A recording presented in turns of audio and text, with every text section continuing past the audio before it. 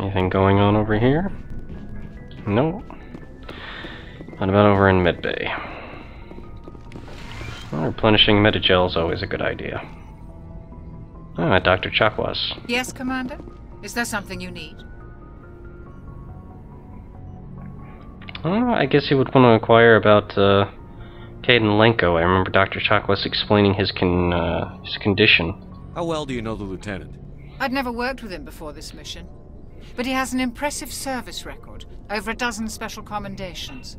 Tends to keep to himself, though. Maybe because of the headaches. It's not easy being an L2.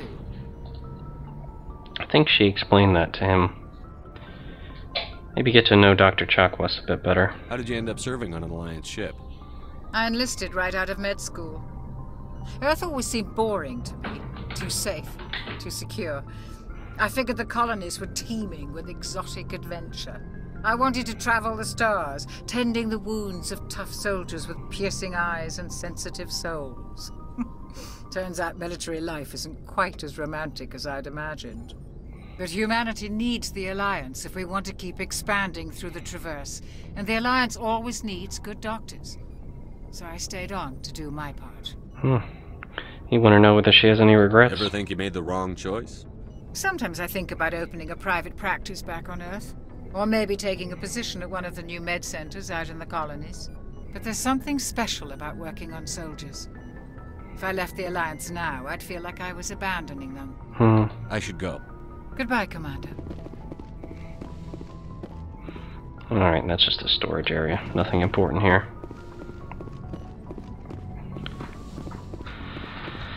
Now, we're commanding this ship. Probably would make a good deal of sense if we got to know it very intimately.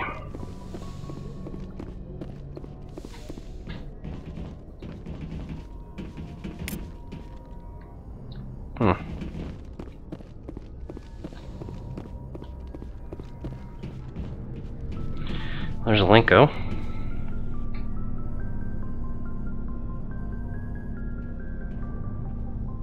Anything you need, Commander? You'd want a status report from Malenko? What's your opinion on the last mission? I don't see how we could have done things any better. At least not without getting to Eden Prime sooner. And we were on the scene faster than any other Alliance ship could have been. And perhaps some more personal input. Just trying to get a sense of where the crew's at. Thoughts? I've wasted enough of your time for now, Commander. We'll have time for personal debriefings later. Fair enough. We'll talk another time, Lieutenant. Commander?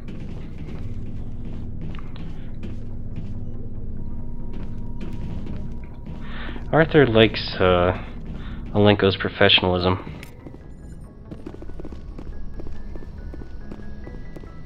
And that appears to be a door. That is closed.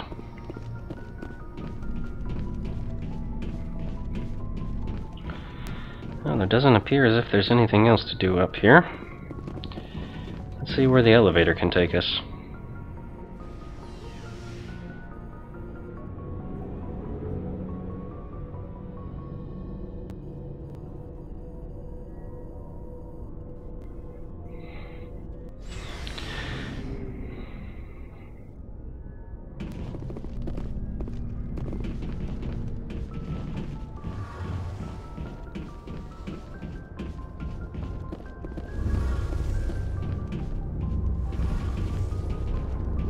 Hey, Commander, you know that Quarian, Tali? She's been spending all her time down here asking me about our engines. And Arthur would wonder why that's a problem. I'll tell her to leave you alone. What? No, she's amazing. I wish my guys were half as smart as she is. Give her a month on board and she'll know more about our engines than I do. She's got a real knack for technology, that one. I can see why you wanted her to come along. Yeah, she does seem to be competent. I figured she'd be a real asset to the team. You got an eye for Tali, Commander, but I'm guessing that's not why you came down here. Yeah, he would want to know about the Normandy's capabilities, starting with the stealth systems. Fill me in on the IES stealth systems. How does it work exactly? You can't hide a ship out in space. They emit too much heat and radiation, too easy for sensors to pick them up, unless you find a way to capture those emissions. So our stealth systems trap the energy we give off in storage sinks built into the ship itself, no emissions to give away our location. Eventually, the sinks have to be vented. More than a few hours silent running, and they overheat. Cook us inside our own hull. Does that mean the ship is actually invisible, or that it just can't be picked up by sensors? There's no way for anyone to detect us? A visual scan can still pick us up. Anyone looking out a window can see us plain as day. But you have to be pretty close to get an actual visual out in space. Most vessels rely on scanners. As long as the stealth systems are engaged, they can't see us. Not unless we accelerate to FTL speeds. Oh, so FTL speeds will probably give the ship away then. Why doesn't it work with faster-than-light travel? Cranking up to FTL blue shifts our emissions, pushes them into frequencies too high to capture in the sinks.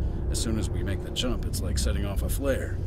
Sensors can pick up our location whenever we enter or exit FTL flight, but for short-range missions, our stealth systems are amazing, and we've got the only one. I think technology like that would be standard, but I guess it's new. Alright. Asking about other capabilities the Normandy has? I want to know more about the Normandy. She's the best ship I've ever served on, probably the fastest vessel ever designed, and she's the only one using the new Tantalus drive core. What's this about the drive core? What's so special about the Tantalus drive core? Proportionally, it's about twice the size of any other vessel. Not only are we faster, but we can run at FTL speeds longer before we have to discharge the core. And I guess wanting to know a bit about Adams himself. Where else have you served, Adams? If you name a class of Alliance ship, I've probably served on it. Everything from dreadnoughts and carriers right down to frigates like the Normandy. My last assignment was on the Tokyo, only a cruiser, but she was a good ship. Couldn't hold a candle to the Normandy, though. I guess that's it then. Thank Adams for his information. Carry on, Adams. Aye, aye, Commander. And then we would want to speak with the apparently very bright Tali Zorah. That is probably something you should not stare directly at. Your ship's amazing, Shepard. I've never seen a drive core like this before. I can't believe you were able to fit it into a ship this small. I'm starting to understand why you humans have been so successful. I had no idea Alliance vessels were so advanced. Well, it would seem pretty clear that the Normandy is a special ship. And that Arthur is pretty lucky to have been issued it. The Normandy's a prototype. Cutting-edge technology. A month ago, I was patching a makeshift fuel line into a converted tug ship in the flotilla. Now, I'm sitting on board one of the most advanced vessels in Citadel space. I have to thank you again for bringing me along. Traveling on a vessel like this is a dream come true for me. So, he would want to inquire about that and why she's so into ships. I had no idea you found ship technology so interesting. It comes with being a Quarian. The migrant fleet is the key to the survival of my people. Ships are our most valuable resource. But we don't have anything like this. We make do with cast-offs and second-hand equipment. We just try to keep them running for as long as we can. Some of the fleet's larger vessels date all the way back to our original flight from the Geth. Alright, Arthur, with his knowledge of history, would know that was practically 300 years ago, apparently. I can't believe your fleet's still using ships that are 3 centuries old. They're constantly being repaired, modified, and refitted. They aren't pretty, but they work. Mostly.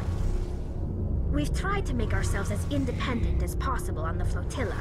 Grow our own food, mine, and process our own fuel. But some things we just can't make on our own. A patch to maintain the hull integrity requires raw materials we just don't have. That's why our pilgrimages are so important. Well, he would want to know about these pilgrimages, considering that he doesn't know that much about Quarian culture. I want to know more about the pilgrimage.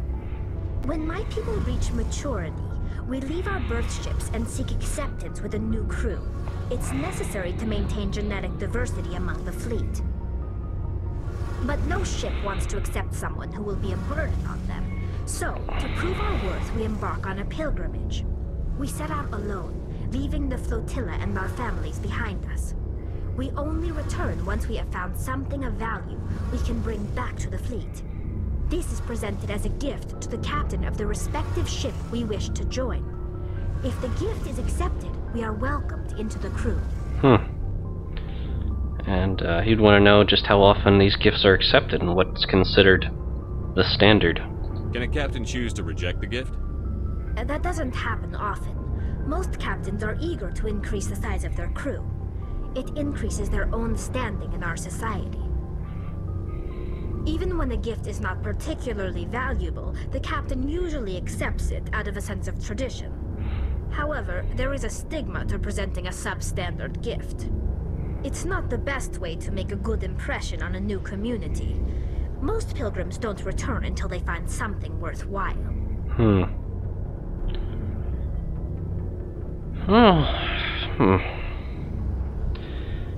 He'd want to change topics at this point.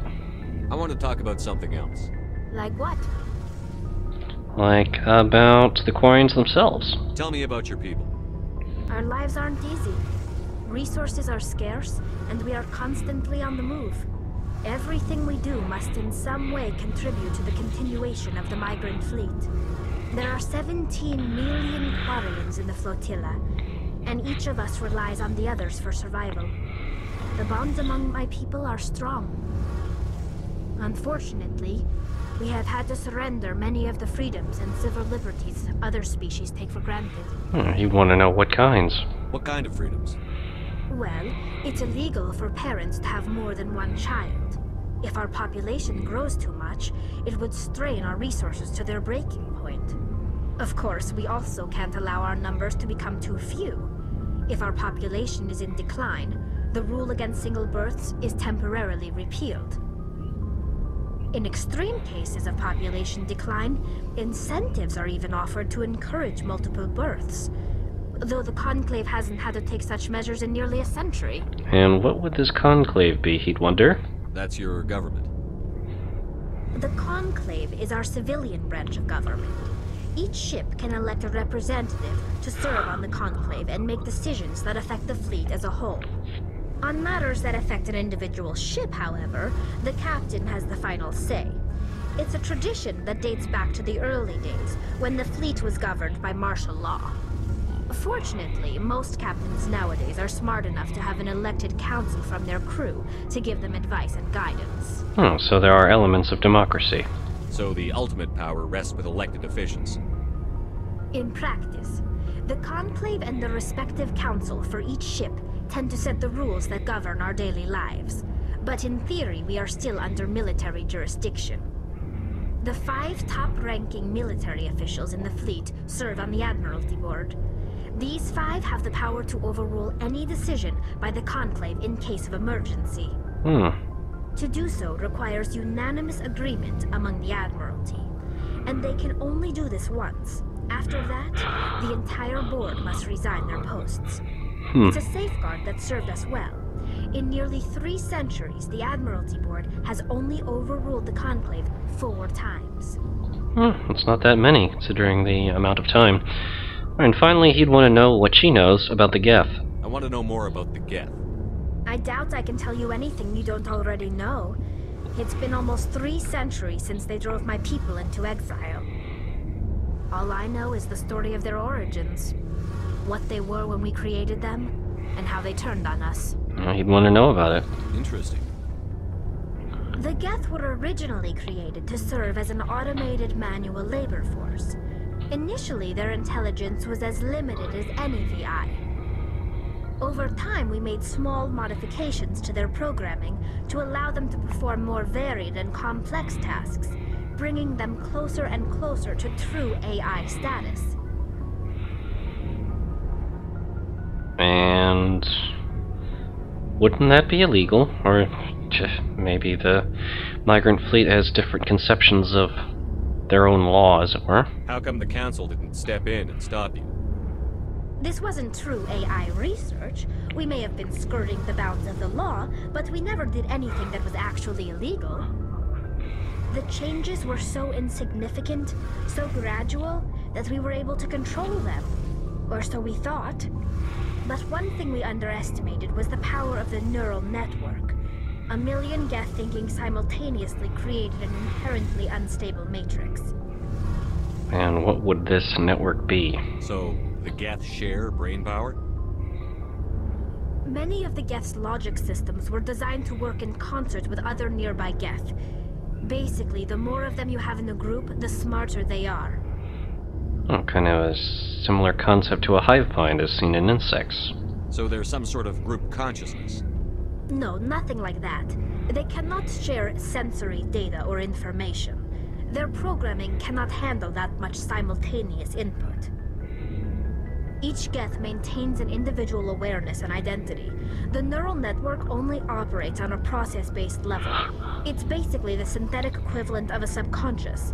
But when they're in close proximity, they can coordinate low-level functional processes, freeing up more capacity for original or independent thought. No, I think that he would understand that. What he would be curious about are why the Geth became hostile towards the Quarians. What made them rebel? As we built more and more Geth, their effective intelligence became more sophisticated, more abstract. One day, a Geth began to ask its Quarian overseer questions about the nature of its existence. Am I alive? Why am I here? What is my purpose? As you can imagine, this caused a near panic among my people. And, well, he could definitely understand why people would be nervous about that. Machines becoming sentient. He'd want to know what happened next. What did you do? It was inevitable the newly sentient Geth would rebel against their situation. We knew they would rise up against us, so we acted first. A general order went out across all Quarian-controlled systems to permanently deactivate all Geth.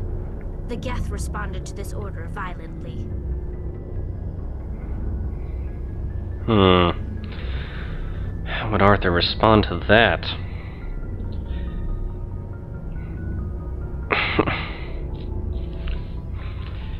I mean, deactivating them. I mean, they are just machines, but if they have sentience, would they really be considered a life form? He wouldn't be accusatory, but he would surmise that the Geth kind of acted in self-defense, as it were. So that's definitely how it appears. You can't blame them for fighting for their survival. We had no other choice.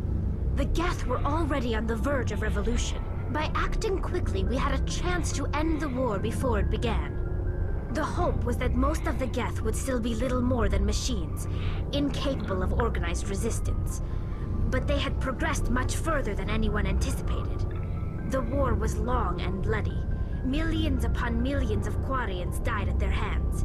In the end, we were forced to flee our own homeworld. We feared the Geth would pursue us, but they never came beyond the Veil. Now we drift through space, exile searching for a way to reclaim what was once ours. Let's see, is there anything else he can ask about? Now, would he want to declare an opinion? He wouldn't say it served them right.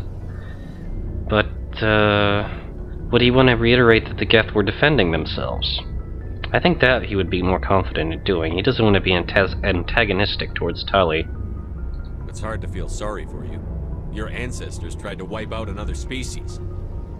We made a mistake when we created the Geth in the first place. But we did not make a mistake when we went to war against them. If we had not acted, they would have wiped us out. They're a synthetic life form. They have no use for organics. None.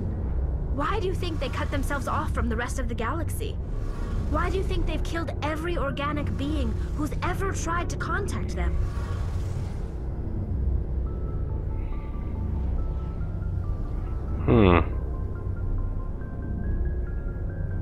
Well, he wouldn't acquiesce to this. And he wouldn't apologize. So I think he would be inclined to call out an exception on this. Because if you think about it, why aren't they trying to get along with any organic being? Well, it doesn't seem like any organic being is trying to get along with them. They didn't kill Saren. What does that tell you? The Geth are not innocent victims in all this.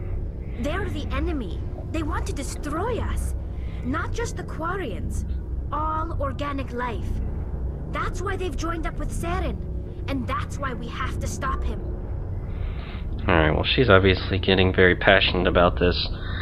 And, Arthur, for all of his own motivation, knows that when people tend to get very emotional when it comes to political or even philosophical discussions like this, that it just generally becomes an entrenchment with people just stating what they believe and no one really sharing any meaningful thoughts, just postulating back and forth. So he would want to stop the conversation there. I should go. See you later. Oh, apparently we leveled up just by talking to people.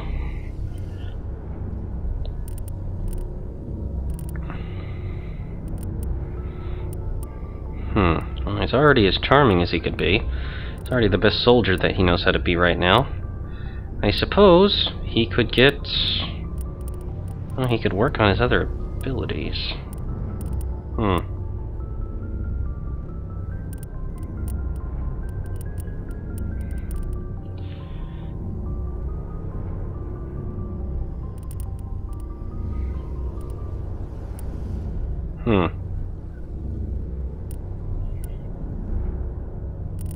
Oh, we also have fitness now.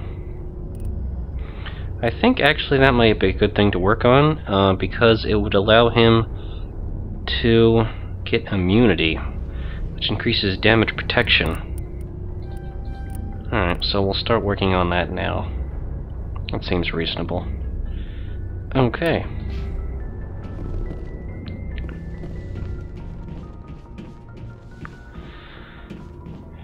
Well, I guess we should talk to all the other crewmen down here. Hey, Commander.